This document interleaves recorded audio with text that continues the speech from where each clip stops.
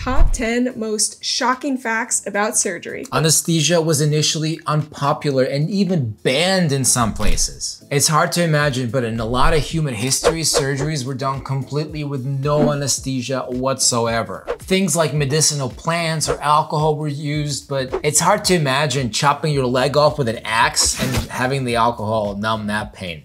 They felt it. Especially in the US, when some surgeons used to say, if it doesn't hurt, it's not surgery. What? Yeah. That is crazy. And other people thought it was satanic influence. Anesthesia was also pretty high risk, and a lot of people died just from getting the anesthesia. A lot of times from overdose. You see, we really didn't know what we were doing back in the day. And also back in the day, a lot of times it was the surgeon administering the anesthesia and also doing surgery. You can't pay attention to both things, so people just died. Wasn't great. Don't worry, anesthesia is very safe today for most people. So you might be awake for brain surgery. Some brain surgeries actually require the patient to be awake. This allows a surgical team to monitor the brain in real time. This way we can ensure that we don't damage the critical areas, and there are actually several videos trending online with somebody playing the violin as they're getting brain surgery. Now don't worry, it's not painful. The brain tissue itself doesn't have any pain receptors. And the interesting part is that even though you're awake playing the violin, you might not even remember it happening afterwards because of the medication that we give you. Nuts. Yeah. Kind of crazy. Did you know that surgical procedures date back to ancient times? Some of the first evidence of surgery was trephination, which is drilling a hole in the skull. And this was found as early as the Mesolithic period, which is 6000 BC. Wow. Skulls with this surgery were found in North Africa, Ukraine, and Portugal. Myro, do you think you're a descendant of the first brain surgery patient? No wonder I'm so smart. Wait, you mean giving the surgery or receiving the surgery? You seem like you received it. Myro's Ukrainian. I think there's no holes in my brain though, last time I checked. The first successful organ transplant was 70 years ago. The first successful kidney transplant surgery was performed in 1954. The donor and the recipient were actually identical twins, reducing the risk of rejection. But here's the real kicker. Before 1980s, there really weren't a lot of transplants because we were so afraid of rejection. And now we have a lot of great medications to keep those at bay, and also better matching process to align the body to the right donor. The fact that organ transplants are relatively new blows my mind. Because we do so many all the time. We do dozens in our hospital every day. Maybe you, not so much me. You don't transplant feet? Not yet. What about toenails? Not yet. Speaking of kidneys, a random fact, when someone receives a kidney, they do not swap out the new kidney for the old one. In fact, they put the new one on, they suture it in, and then they leave the old one in place. So people that have had a kidney transplant actually have 3 kidneys, technically. It's true.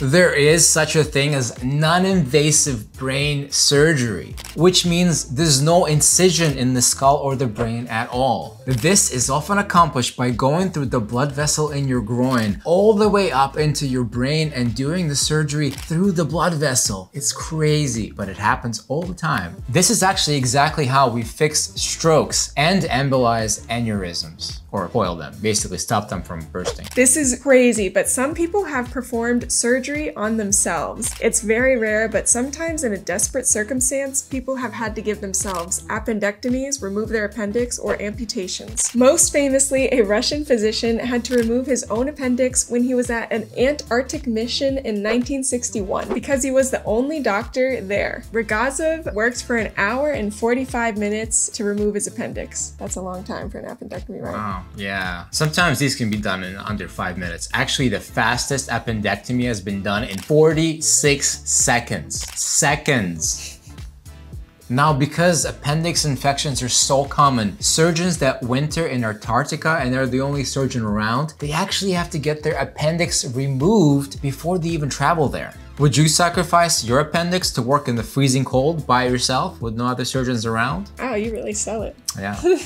Somebody's got to do it, but I like the beach. During a lot of very routine surgeries, you're actually on life support, which means the anesthesiologist is actively keeping you alive for the procedure. You see, when you get anesthesia, often you stop breathing, your blood pressure drops, your heart isn't beating as well. So we have to do all those things for you. We have to breathe for you, keep your heart beating, keep your blood pressure good, not too high, not too low, and we're virtually responsible for all major bodily functions. So can I pat myself on the back now? Yeah, thank you, anesthesiologist, guys. Surgeons get all the credit. It can be a stressful job, especially when the patient's not doing well. What they say about anesthesia is it's boredom mixed with moments of sheer terror. For example, let's say you give somebody anesthesia, they're no longer breathing, and you can't breathe for them. You can't get the breathing tube in. I mean, that right there is life or death. Anyway, very scary, very, very scary. Plastic surgery has ancient roots. Skin grafting was done as early as 600 BC. Wow. However, arguably some of the biggest advancements in modern time is due to World War I and II, surprisingly. And the reason is, before this, most facial injuries were caused by small firearms and swords. But weapons used in World War I were heavy artillery and gas, and they caused severe facial deformities in a lot of soldiers. So huge advances were made in reconstructing the faces of injured men during this time. So we all know the placebo effect is when a person's physical or mental health improve after a placebo or a dummy treatment. Did you know that research has found that placebo is even effective for surgical procedures? Many studies have found that patients improve after being told they had a surgery that didn't actually happen. Who would do that? This study. For example, in one study, a group of placebo patients were told they had a knee arthroscopy, and surprisingly, a lot of them improved. This is not routinely done though. How much do they charge for that? A lot. I bet you the bill was still 6 figures. American healthcare. Charge for everything. Okay. Charge for everything. Just nickel and dime, everybody. Oh my goodness. See, anesthesiologists don't do that. Surgeons. You can't do placebo anesthesia. No. No. No. Surgeons.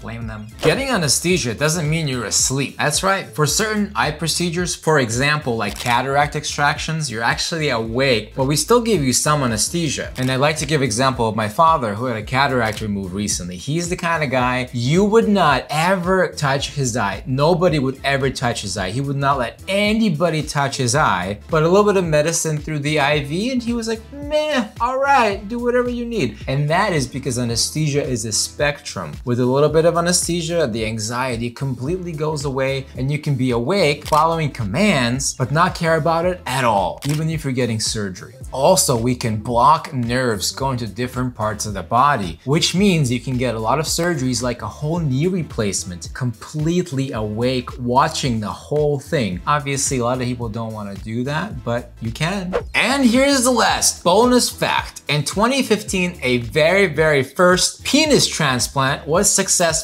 in South Africa, and it restored patients' reproductive and urinary abilities. Well, that's a wrap, guys. Make sure to like and subscribe the video and let us know in the comments what we should do next time. Bye. See you later.